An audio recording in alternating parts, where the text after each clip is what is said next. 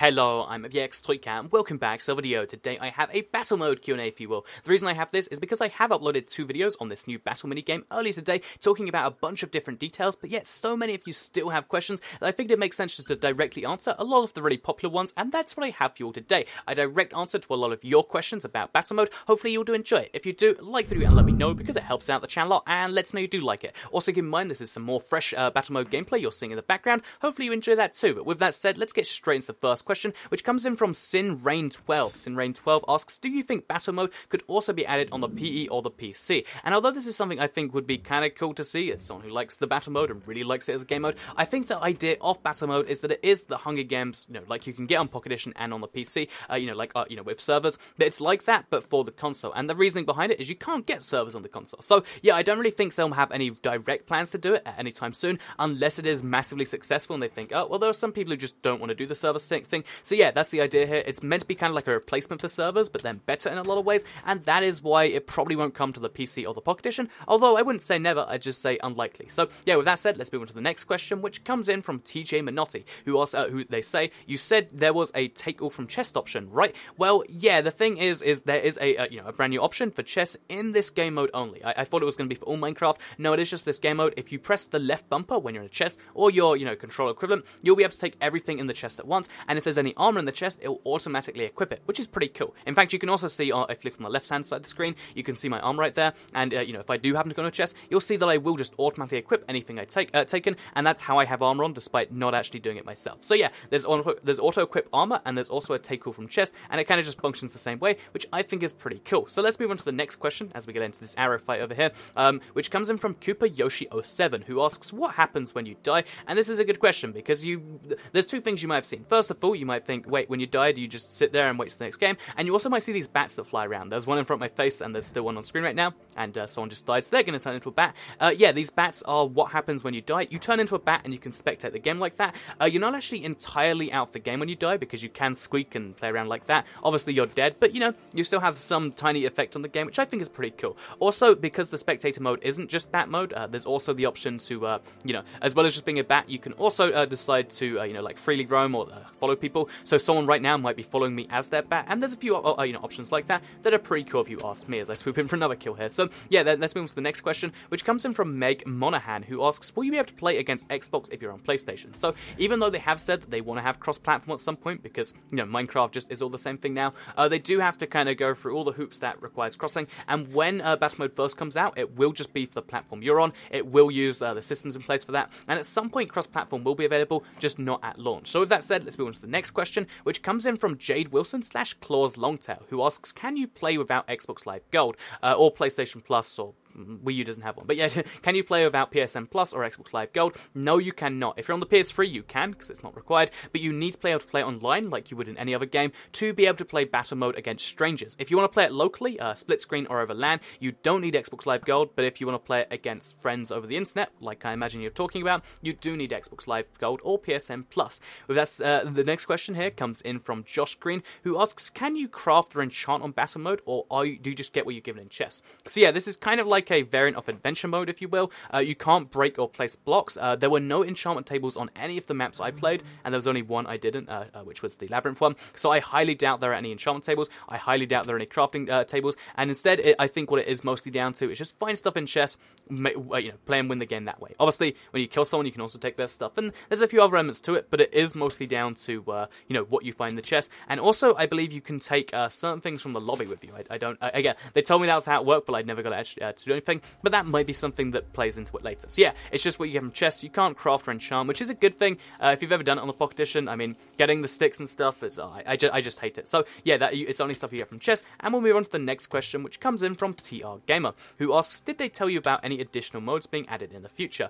So yeah, while I was at the event, I actually did, I directly asked. I was like, so, what about any other minigame game modes? And although they didn't say any, they refused to announce any directly, and I imagine they had ideas but nothing else, I think what their plan was, and based on what they said, is that they want to have some added every 6 months to a year or so, because they did hint that every update might add a new minigame or something like that. Whether that is their plan or whether it isn't is still yet to be seen, but it would be cool if every update from now on, because this update is battle mode focused, would include a new minigame. I think that'd be cool anyway, but we'll have to see how it actually does develop. So they didn't tell me any specific game modes, but I have a few in my head, and whether those will show up or not is something yet to be seen. So let's go back to the lobby. Look, we're the swordsman. We won all the game that way. But yeah, let's move on to the next little thing here, which comes in from Diego Patino. Question is the word I was looking for. Who asks, #QnA. Soycat, do you think 4J will include the fishing rod knockback for PvP combos?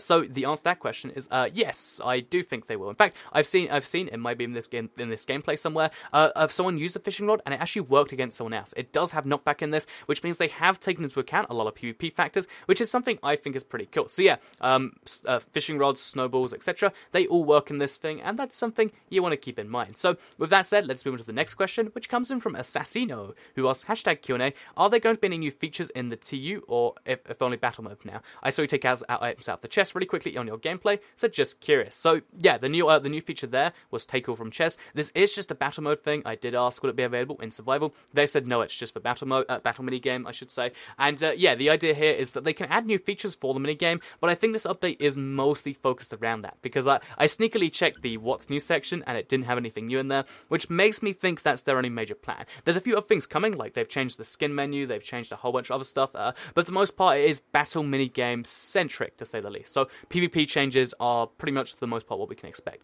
So with that said, let's move on to the next question, which comes in from Nick the Human, who asks, #QnA, if you create a battle world, will the host have host advantage, or will there not be any in the matchmaking one? So what he's basically asking is there host advantage or not? Well, basically, yeah, the way it is going to work is it isn't dedicated servers, like a lot of people have assumed, and like I assumed before it came out. It is going to be just run off the kind of matchmaking thing, and you might think, oh, that's terrible, there's a big host advantage, but based on my experience with PvP, when there's a bad connection there, everyone kind of gets a similar amount of lag. I mean, there's a tiny host advantage. I'm hoping that will be balanced out, or maybe improved. You know, the connection's got to be something they did focus on for this, because without good connection, this minigame can't really function, so I have to imagine they thought about that. If they didn't, then I'm very, very disappointed. You know, I'm very worried, I should say, but let's hope that they actually did, rather than just assuming they didn't. So with that said, we'll move on to the next question here, which comes...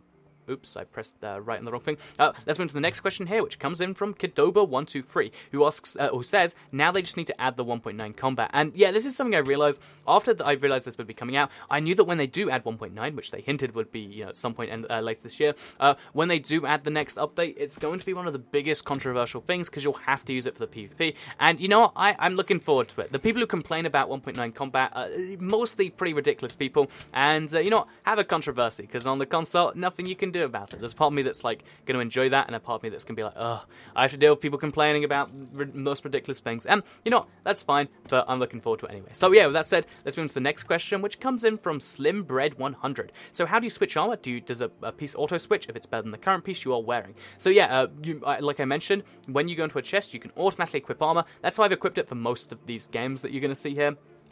And that's just how you put armor on. However, you know, the big question of, like, how does it work out what armor to put on? I think if you have a piece of armor on, it won't replace it with something else by doing that. And at the very least, it doesn't take into account enchantments. So, yeah, if you have leather boots on, even if you find diamond boots, it probably won't replace them. And if you find leather boots with an enchantment on, it definitely won't replace them, which is something that is a little bit interesting to say the least. So, just make sure you keep an eye out on the chests you are opening. Don't just automatically go in, LB, and then run away, because sometimes there's armor that you need to take. Like, I find a diamond chestplate every now and then, and that diamond chestplate in this game mode, when everyone has wooden swords and stuff, is so valuable, and it's something you want to keep your eye on when you do, you know, play this game mode when it does come out. Like I said, the diamond chestplate has saved my life more than once, and maybe it'll save your life too. SlimBread100. So with that said, let's move on to the final question, which isn't really a question, it's just a couple of things combined, because one is saying, it's like kind of the big contrast here. One says, so excited, watching the beta play is amazing. Thank you very much, Hina Viber, I'm glad you like it. I was so excited to share this with people, and then, you know, like, I was like, yeah, it's finally here, like, I've been waiting for so long. And then second of all, I'm skeptical, because all I wanted was normal Hunger Games, but I like it a lot with less lag. So, first of all, you know, if there's, with less lag, it's something I imagine is going to be coming. But the thing about this versus the Hunger Games is, in reality, this is the Hunger Games in a lot of different ways. Like, even though I say it's better than the Hunger Games, and I'm going to be making a video on why it's so much better than the Hunger Games, if you're expecting the Hunger Games, you can play this and basically get that experience. However, what I think you should think about this is it's the Hunger Games, but better. They well, one, they put the hunger in here for the first part, which is actual hunger stuff going on there. I think I'm going to die here, but yeah, they actually made it, with the hunger a really important thing, so camping isn't a big deal. Also, with the spectate mode, you can squeak at people if they camp. Second of all, they've made, really, there's just a whole bunch of different changes that I'll be making a video on to let you know about why you should be hyped about battle mode, even if you're not really too crazy into hunger games, because I don't like hunger games too much. I feel like it's too, based on whether you paid money or whether it's this or that, and I think battle mode is much, much better, and yeah, hopefully this gameplay, or one of these two gameplays, have to convince you. I think this is the first one I've uploaded where I didn't win, and you got somebody being a bat for a little bit, and isn't that fun? So yeah, I actually I got best fed because I ate the most food in that game. It's pretty fun seeing those achievements at the end of the game, and yeah, besides that, I hope you did all enjoy today's battle mode gameplay. I'm going to be doing more of these on my channel over the next few days, and if you keep enjoying them, then let me know, and I'll keep uploading them. So yeah, with that said, hope you did all enjoy it, because I'll see you all in the next one. Goodbye.